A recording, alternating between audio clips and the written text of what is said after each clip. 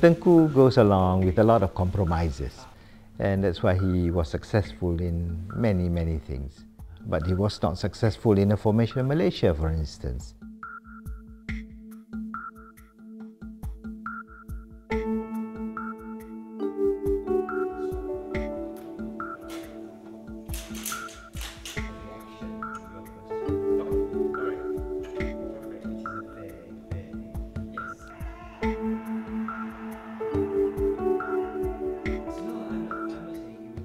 I was told that the man who really wanted Malaysia to come into being, apart from the British, was Lee Kuan Yew himself.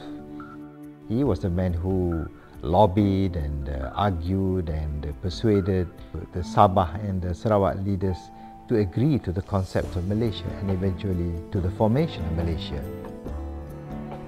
I think the merger was a very good proposal in the light of the conflict that we were facing at that time. It was towards the end of the Cold War.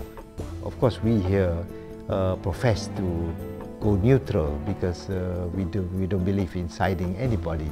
But still, we were caught in the middle.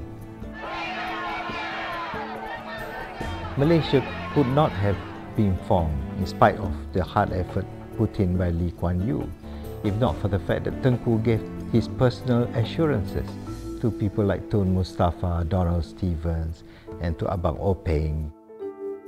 He will definitely take care of the people of Sabah and Sarawak, not to worry, for as long as he is the leader of this newly formed federation. And I think people really believed him. Why he decided to get rid of Singapore from the Federation of Malaysia?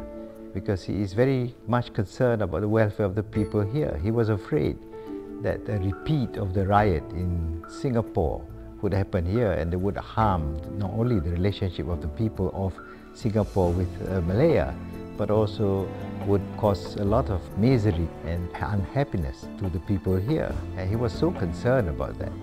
So it's better to cut off one part of the country in order to ensure that there's peace and security in Malaya, for which he is responsible.